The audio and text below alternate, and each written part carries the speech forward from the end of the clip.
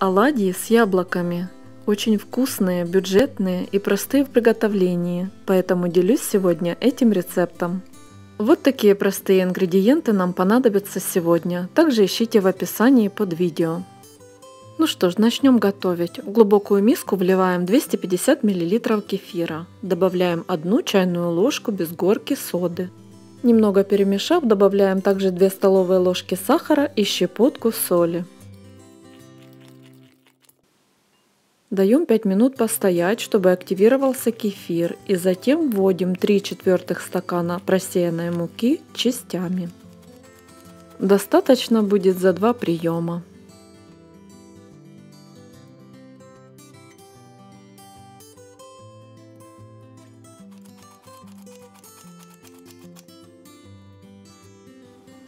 Перемешиваем тесто и даем ему постоять 15 минут, а за это время займемся яблоками.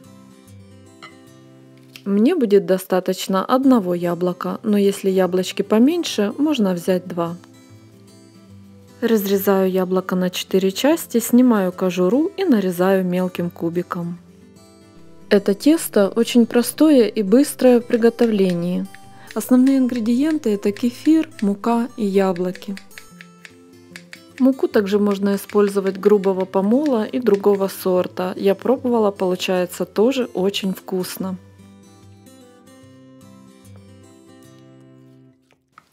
Перемешиваем яблоки с тестом и жарим на среднем огне. Этого количества ингредиентов хватает ровно на 2 сковородки оладий. Если вам мало, тогда делайте замес в 2 или в 3 раза больше.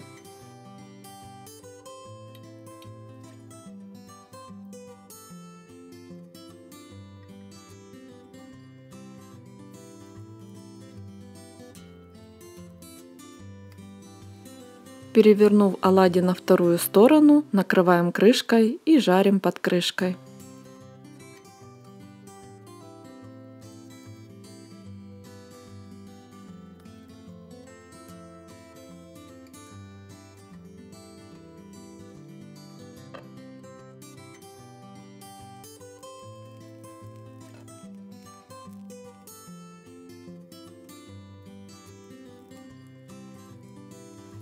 Вот такие легкие оладушки у меня сегодня к чаю. Надеюсь, и вы сделаете такие же, а может даже и лучше. Всем большое спасибо за просмотр этого видео, а также за просмотр других видео на моем канале. Ставьте лайк, если понравилось, подписывайтесь на мой канал и делитесь в соцсетях этим видео. Нажав на колокольчик, вы будете в курсе о выпуске нового моего рецепта. А на этом пока все. До следующих выпусков. С вами была Оксана. Пока-пока.